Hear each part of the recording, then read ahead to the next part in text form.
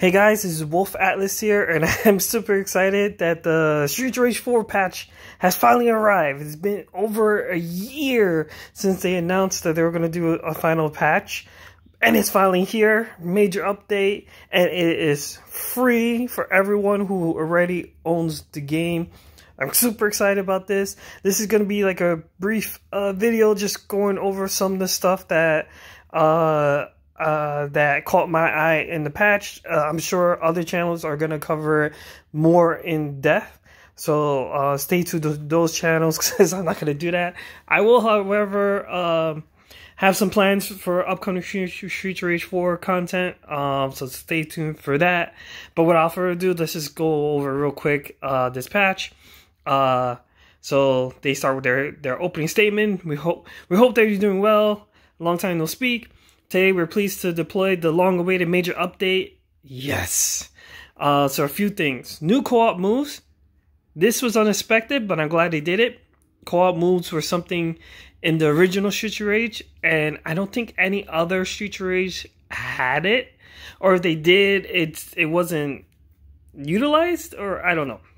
I know in Streets of Rage 1 there was co-op moves. But I don't play co-op too much, so I'm not too sure if they appear in Streets of Rage 2 or 3. 300 plus in-game improvements, that's great, balances, and then the brand new custom survival mode for the DLC Nightmare. So survival mode is going to get their custom mode. I'm super excited about that. I've been playing survival mode for weeks straight since it came out. Original plan was to go up to 100 weeks straight. That might change if this patch proves to be exciting. But we'll see. We'll see. Because this patch, now that it dropped, it's going to change the game a whole lot. Every time a patch drops, the game changes. On top of that, if you don't have the game's now 50% off on Steam. Get the game. If you don't have it, it's fun and exciting. I've been playing since launch. Every time a patch drops, it improves the game bit by bit. Everyone, and they listen to feedback. Everyone gives feedback if something's not right, and you know it may take time, but they'll look into it and then they'll see what they can do. And I already looked at the patch ahead of time before recording this, and some of the changes, yeah, there were people complaining, and looks like they changed things. So again, just gonna do a real rundown here. So for some of the major updates, I'm gonna probably go just kind of quickly. So just if you want to read it off of here, you just have to pause. Or all the patch notes are on Steam. That's where I'm reading this off from. So for this update, they're gonna make stages, the arcade stages, easier to full combo this stage. There's the guy I follow, his name is Nexu14. He is like the full counter king. He does full counter videos. I think he got a world record in the last patch recently. Congrats to him. Check him out. I know he'll probably be super excited about this because he's worked his butt off doing full combos, and I'm proud of him. He's awesome. I know, like, by speedrunner companions like Mad Zero and some others, they're going to be excited for the new speedrun stuff that people might come up with. You know, bring things fresh to the table. So that's going to be exciting. Mania Plus looks like it's going to be harder. So we'll see how that goes. Like, they added it. I think it looks like we're going to start with 1 life now instead of 0 lives. But they're going to make it harder to gain lives. And it looks like it's just going to be more difficult. I don't know what this Curse Arcade means. But I'll find that out once I start playing Mania Plus casually with all the characters again. I think I'm going to do that again, because that's going to give me more idea of how each character operates. The new co-op attacks looks like it's going to be easy to perform. I'm pretty sure they got the idea from working on the Turtles Shredder's Revenge video. They were like, hey, we can implicate that here in Streets of Rage. And why not? Because again, it used to be a thing in the first game, and for some reason just I don't think it ever appeared again. Hit stop, that's important. A lot of people really did not like the hit stop, so reducing the hit stop will make a lot of people happy. I don't know how much of the change it was made, but I'm sure that's gonna make a lot of people happy. With that, increased stun on air down attacks.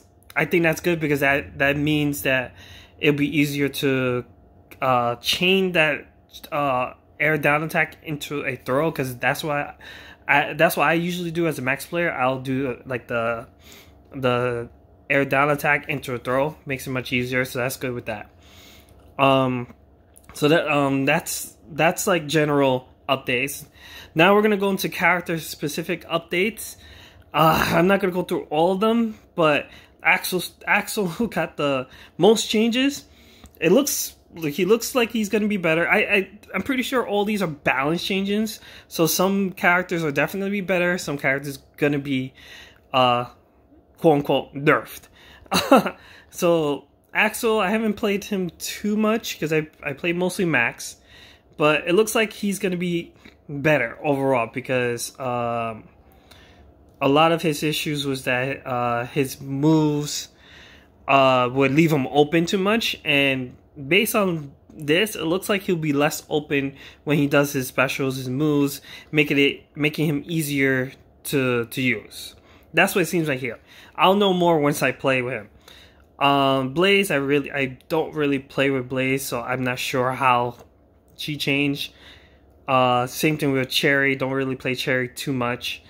So hopefully, well, let's see. Cherry's now more vulnerable when on top of enemy. That change, I know about that change because she was invincible when she does those punches, and people will do infinites with that. So with that change now, that looks like that infinite is kind of gone, and then she's more vulnerable. So that's a good thing and a bad thing. Speedrunners will probably hate that, but any other player that was advocating for this would probably enjoy that. Floyd, I play with Floyd, so his walking speed increased great because he's a freaking slow snail for no reason. Combo damage increased, combo last punch. I don't know, let's see. There was an issue that Anthopants pointed out with his throw. Oh no, like when he hold on to an enemy, he will automatically turn towards the right or something like that. I'm not too sure if that issue was fixed. I remember he pointed that out, and he made a video of a lot of other issues. Some of them were valid, some of them I didn't really agree with, and I don't think they were ever fixed because that's kind of part of the mechanics of the game. So hopefully, based on this, it looks like Floyd's a bit better. But I'm not too sure. Gatling punch is no longer invincible if whiffed. That kind of sucks because like you can't just freely whiff it to get out of situation. But more damage on his start move back hit. Oh, that's with probably his beam, where he just fires it off and any enemies from behind him will still get hit. So more damage to that is good. Yeah, he looks to be better. He's gonna be one of the characters I'm definitely gonna mess around with more. Adam, I don't play too much, but my boy Angel 5, he plays Adam a lot, so he'll know for sure if he likes these changes or not. Not too sure. One thing I am aware of is that that bug where his S special didn't cost life. People were abusing that when they could. So that was fixed. We'll see how that goes with people doing their runs. Let's see. Estelle. I don't know too much about her. Honestly, she's the character I played the least, honestly. So I don't know if any of these changes are good or bad. Combo adjusted so it doesn't loop itself. And that kind of sucks. Less stun. Charging cannot be linked with itself. That kind of sucks. It looks like she can't loop her things anymore. Because I remember even casually playing with Estelle, I was able to pull off a lot of loops. Made her a bit easier to use. So she might be a little bit harder to use casually. I'm not too sure. I don't know how this is gonna play for the experienced players that play with Estelle. Players Estelle cops call as blue cross airs. Police call. I don't know what that means. Police tackle invincibility duration increase and damage increase. Air fire grenade damage increase, life cost decrease, add slightly air control. There was another thing with her grenades, but I don't remember. I know there were great Estelle players out there that were using her really well, and they were abusing a lot of stuff too. But I don't recall them. Police called longer invincibility, so that's good. All right, Shiva 4. Everyone was complaining about Shiva being way too broken. So this is gonna. I'm gonna read this one off real quick. Final Crash is faster, does more damage, and has less recovery. Launch properties reworked. So that sounds good because everyone was complaining about Final Crash. Flying Kick does less damage, has less invincibility, and has more recovery. I think that's the move that allows players to chain infinitely in the air. So it sounds like it's not gonna do that anymore. And it's going to do less damage as well. Spirit Palm has less invincibility and more recovery. That's a major change because if you in the early days of survival, everyone would get high rankings, higher up in the level just by Spirit Palm all day. Like you can see in the earlier videos, like Spirit Palm, all day, Spirit Palm, and that's how they would just get up. The Spirit Palm. Anyway, so that being less invincible and more recovery means they're not going to be able to spam it. They're actually going to have to play with Shiva. Because Shiva's more than just Spirit Palm. Back attack can be followed by launch kick. That sounds good. Air, whatever, has more recovery on the ground. Alternate special now launches standing enemies. It has better OTG launch. Shiva clone special moves do not heal with Bloodlust. That was another important thing that players were abusing because with the Shiva clone special and Bloodlust, you pretty much would never die. Spirit all day. Default down special has a longer and higher hitbox, launches higher. I don't know if that's good or bad. So overall, he kind of got nerfed. However, I don't think he got nerfed too hard. It just seems like Shiva players now just have to play with Shiva and not solely rely on Spirit all freaking day. So we'll see how Shiva players adjust to this. If they can still get high ranks in survival, if they still play survival, because like I say, after a while it takes a toll on you. Max, I'm a Max player, so I got to read this off. At least I will understand this stuff more than other players. Fix the last hit combo hitting twice. Now has a property ground slam. This is a nerf. This means you cannot infinite with Max in the corner anymore with his normals. You will see that a lot in my videos when I do survival, even or in speedrun videos, how they do that to the bosses to just knock them out. So that is fixed. That's no longer the thing. So no infinite there. Charge attack, bigger hitbox. So that's good. Just bigger hitbox there. Back attack, infinite juggle fix. That I know, if you see my videos, how I do the rolling tackle into the jumping back attack, and then rolling tackle and to do it again and again. I'm pretty sure that's what they're talking about here. And it just sounds like I can't do that anymore. It's a bummer, but I'll live with that. Vortex Vacuum costs more health and vacuums less. Huge nerf. I know a lot of speedrunners were using this tactics a lot. If you see all the patch 7 speed runs, this was the speed run. Vortex Vacuum. Vortex. I love Max, but I didn't speedrun with Max Thunder too much because I didn't want to succumb to. I didn't want to do that. I didn't feel like that was fun. I know there was there's some players. There's like this great Max player, Golden Axe. he's an awesome max player besides Antopant. And even he was just doing that all the time, back 40 seconds to get the high speed runs, and that's fine. It's a legit strategy. It's just not one that I was comfortable with when playing with Max. So it sounds like if you want to still do that strategy, you can. It's just gonna be a lot harder. So we'll see how speedrunning changes with Max in this patch, because it's definitely gonna change big if you can't really vortex vacuum your way to victory. And if it changes hugely, I'll definitely gonna start speedrunning Max more often. The Max 4 more often, because I do speedrun with Max Street Race 2 version. Spinning Knuckle Bomb lasts longer, travels further, and is more juggle friendly. I like that because I use Spinning Knuckle Bomb more in survival anyway. And I think in survival mode, I think that was the better special. Air Thunder Strike strikes 3 times in a line. That makes that move more appealing. Default Air Special has better air control and a better hitbox. So it seems like they made the default one better also. So now it probably is based on players' preference. Do you want to grab in the air, or do you want to just strike in the air? Iron Will End is more noticeable. I'm happy about that because the few times I did use Iron Will, I couldn't tell when it ended or not. So I'm happy about that. Max has 20% damage and speed increase under Iron Will start move, so that's great. Body Slam, better air control and recovery. I think they kind of really said that already.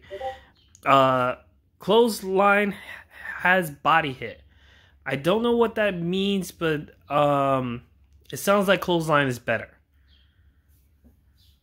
Power Slide, Spinning Knuckle Bomb, Thunder Tackle, less hit stop. Good. I already know that's going to be good. Especially with Power Slide, because, Power Slide in victory is just awesome.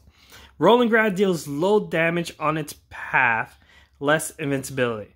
That's a nerf, because I love Rolling Grab in a survival. In speedrun, I will use the charging tackle instead.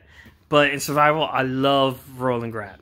So that's a huge nerf. So I might have to switch back to the charging tackle for survival now. And I think I know what they did with this one. So when we go to Max 2, I'll explain that. Street 1 characters. The big thing is that the cop attack hits full screen again. That's the big thing that a lot of people are excited about, because for some reason in the last patch they changed it to like a ring or whatever, and it didn't hit all the enemies, and people didn't like that. I don't know why they changed it, but I'm glad they changed it back. So I'm just skimming over Street Race 1 characters. I don't really play them that much. Street Race 2 characters, Axel, don't play much. I'm going straight to Max because I play him. Throws him, do more damage, great. Sliding tackle freeze time is reduced and slides further, great. Power chop, damage increase and has less recovery, great. I mean, I don't use it too much, but it's just fun him sliding and chopping, like chop, chop. Rolling grab is invincible during the roll part, great. From reading this and reading Max's Max 4 rolling grab, it sounds like they switched it, because when I tried utilizing rolling grab on Street Race 2 Max, I would not get that invincibility, and it was just a bad move because of that. I always get hit out of it. So it sounds like since they reduced invincibility on Street Race 4 Max and they increased it on the Street Race 2 Max, it sounds like they switched the roles around. So I have to play around with it. Maybe still good on Street Race 4 Max, but rolling grab seems better on Street Race 2 Max, which I'm gonna enjoy because I love throwing. Chokehold is now cancelable, so that's more aligned to Street Race 4 counterpart. Spinning Knuckle Ball has more depth. Again, probably more aligned of Street Race 4 Max. Alternative specials, defense special does more damage, costs less HP, but launches lower when it hits an airborne enemy. I think his defense special is his power slam, pretty much the charge move for Street Race 4 Max, but this one's as a special. So it just sounds like it does more damage because it's harder to hit with that. You're not going to use it too much, but I might try it out. Alright, so I'm not going to go over Escape, but from what I'm hearing from chatter that his Infinite's got nerfed also. So Street Rage 3 characters, I'm going straight to Rue, but real quick, I think Skate 3's Infinite's got nerfed also. Let's see, Ground Blitz rework. Now it goes further. Isolate hits only once. Yeah, they removed the Infinite for that. They were like, this is the only way we could do it. So there's no more Infinite for that. Even though Infinites are gone, I would not be surprised if more pop up, because that's always been happening. Zahn, I know my boy Mad Zero plays Zahn. He'll know for sure these reworks are good or bad. I am not too sure. Honestly. Shiva 3. I don't play him, so I don't know if these are good. Alright, Rue. Alright, so real quick, Rue. Offensive special juggles better. So that's good. Because it felt weird when you attacked with it. It didn't really juggle too much. Alternate offensive special does more damage, bounces enemies, and can be canceled into the air version. Okay, I like that. That means I could probably do like a chain thing with that. Default special does more damage, adding more air control, bounces enemies, and better hit consistency. Alright, that's actually pretty good too. Earthquake startup is faster, last hit launches higher. Okay, Earthquake start move, much better. Still probably won't use it. Jab infinite nerf. They just outright said it. Just jab infinite nerf. Which sucks. It's gonna be hard to just speedrun review for sure, but I'm gonna do it. I held the record for the last version for a while. It can still be taken away because for the Steam version, there's a way to go back to previous patches if you wanted to. If it gets taken away, I'm not going to be bothered with it. I'm just going to focus on the new patch for sure. But having the record for over a year, I'm happy about that. Having a world record for a whole year feels great. But anyway, moving on. Spawn Bruce has the same power as Rue. That's great. That's for survival. Because your Bruce can get lost with the other Bruces. Rue's Volt is no longer invincible. I don't know what that means. I think that's a bad thing, because when I Volt, he's always getting hit out of it. I don't think that's the case. It should be invincible, but maybe I'm wrong. Maybe that's what they meant. It's supposed to be invincible. Rue's default special wall bounce only on the last hit. Okay, that makes sense. That's fine. Default blitz and offense special drag enemies. That's interesting. I gotta see how that's gonna work. The last pummel hit is invincible. Okay. Alters defense has better active frames and hitbox death.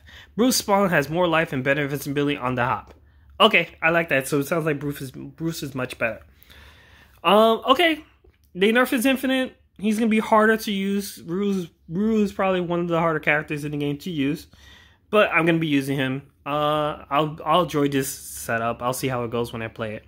Wow, this video is going on longer than I expected. I'm sorry.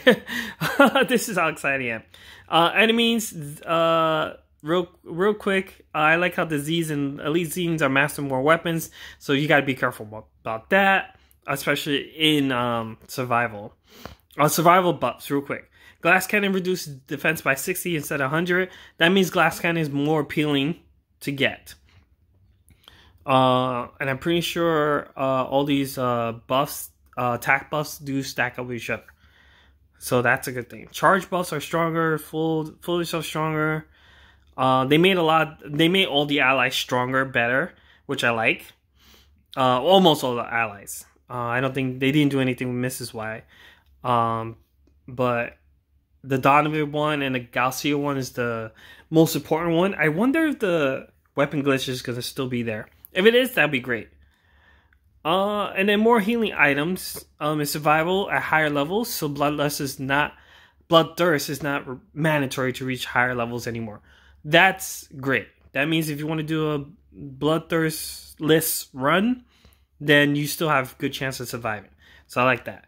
Flames from firebolts are different from regular flames. Easier to tell. And elemental effects in Survivor are toned down. That's a huge nerf because the the electric one was OP. The electric one was definitely OP. Ball has reworked, retweaked, always launches in the same direction as the ball momentum. That's a good thing. Ball damage reduced for small hits. Fine. Reduce fall damage. Reduce fall damage. How many times I've lost a survival run because the fall damage killed me and it was horrible. So I'm happy about that. I'm happy about that. Weapons throws are invincible, special cancelable. Okay. Zan, Shiva, 3 and 4, Root can now activate bonus levels. That's great. Shorter transition times going out of bonus stages too. So they made any stage that has the bonus stages easier to full combo. That's for sure. They added a hitting weapon in stage 6. Now I gotta look for that. Dick enemy has less light. Barney enemy has less light. I guess people were still having trouble with the cops. That's the only thing I can think of because this is a random update to me. To me, it's random. I guess there's just too much. More heal pickups in stage 3. I guess stage 3 was hard. I don't remember what was stage 3. Was it hard or maybe you just didn't have enough heal items? I'm not too sure. Ruby has less life. I think Ruby's the jumping kick girls. I guess they were, I mean, they're annoying.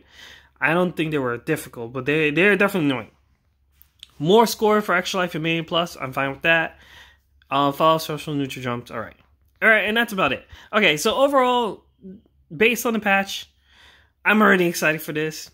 I don't know if I'll be able to play this today right off the bat. But I'm definitely going to try to hit it off this weekend.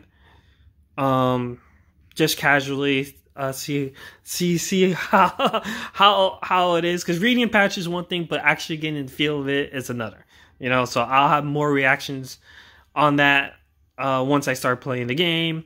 Definitely look out for, I will do Mania Plus clears for all the characters again for this patch with no custom moves. That way if people without the DLC still gets this update, which I'm pretty sure they do, they can still clear, they can still see that, oh, you can still clear the game without having a DLC. But again, game's 50% off currently as of this video, so why not get the game? It's $15 for both. I think it's $15 for both DLC and the game and the DLC, on Steam at least. But if you don't get the DLC, that's fine. It's fine. You're not missing out much. But yeah, okay. Video's going on long enough. I'm super excited. I hope you guys are too. Catch you all later. Peace.